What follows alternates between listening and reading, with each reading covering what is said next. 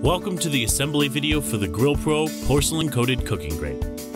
This video will cover how to properly select and install GrillPro models numbered 50225 and 50335. Step 1. To find the best grid for your grill, measure your current grid ahead of time. Be sure to measure both the cooking surface width and depth.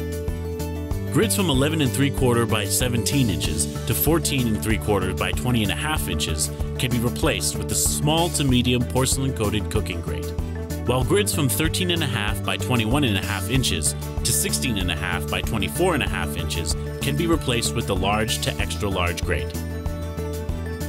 Step 2. Before fitting your new grate to your grill, take the longer adjustable piece all the way out in order to install the locking spring clips. This will allow you to lock the grid depth in place later. Step 3. Extend both the adjustable pieces to match the measured dimensions of your grilling surface. Step 4. Once you are sure your new grate will sit securely on your grill surface, use the spring clips to lock the grid depth in place.